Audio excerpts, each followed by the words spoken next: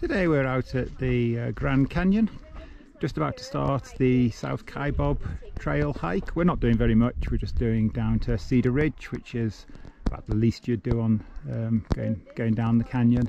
Should only take us about 2 and 3 hours. It's 2 to 3 hours. It's an out and back trail. It's only about 1.5 miles, 2 miles out there, but apparently you get some nice views, so here's hoping. This is just now walking down the South Kaibab trail, still quite near the start. One of the really strange things we've noticed hiking throughout the USA is that Americans seem to have this bizarre concept of personal space that extends a ridiculous far out. The trail's really quite wide here. There's no problem at all for 2 people to pass comfortably next to each other, and yet you still get most Americans standing off to the side in an exaggerated manner, giving way, as though this was a narrow, tiny little trail. And it's just bizarre coming from London, where as long as you don't really hit someone, then it's fine. If you do touch them, it's still not a problem. You can see here just how wide this trail is. I mean, you get people exaggeratedly standing aside to give way. So just looking down here at some of the switchbacks on South Kaibab Trail. South Kaibab Trail was man-made back in 1920s, I think it was. When the park was first bought, there were existing natural trails, but it was too expensive to buy them, so they blasted a whole load of their own trails. So this one, South Kaibab, it's also called the Rush to the River, because it kind of goes in the most direct way you really can, and it's a pretty constant grade, down and up.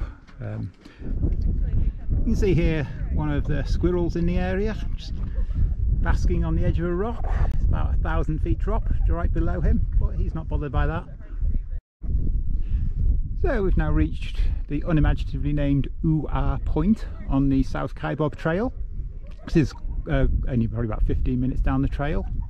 It's called Ooh-Ah Point, I imagine, because it's a little pinnacle of rock, and you can see probably something like a 270-degree panorama all around, so it's quite nice. It's quite a long drop below, but it's a very rocky pinnacle, so you're in no danger and you're not hanging over the edge or anything like that, unless you're a squirrel child. All around national parks, you still get horses and donkeys and mules and things carting things about. This is their duties here. Not a really big deal on this trail, there's plenty of space to stand aside, so you just stand aside and let them walk by. This is Cedar Ridge. The guides will tell you it takes about 2 to 3 hours to do a round trip walk here, which is complete fiction. It'll probably only take you just over an hour, if that, if you walk at a reasonable pace. I have to say, I do think Ooh-Ah Point is better view than here, if you don't even want to come this far to Cedar Ridge.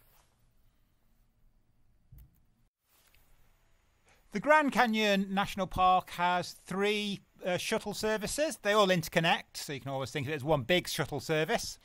The next shuttle point along from where we got dropped off to do the South Kaibab Trail is Yaqui Point.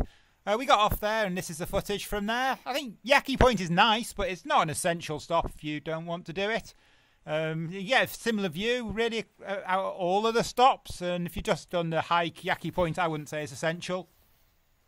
We've now taken the shuttle bus out west towards Hermit's Rest, and this is looking out over Hoppy Point. Continuing round, this is Powell Point.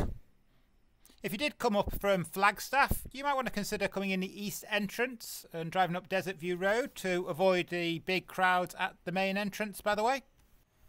This is looking out now towards Mount Trumbull. You can see it on the horizon. That's actually 60 miles to the west, so you can see what good visibility you usually have over the Grand Canyon here. Continuing to walk west here along the south rim, and now you can just see the water down below in the canyon. It's the first time you see it, which is great.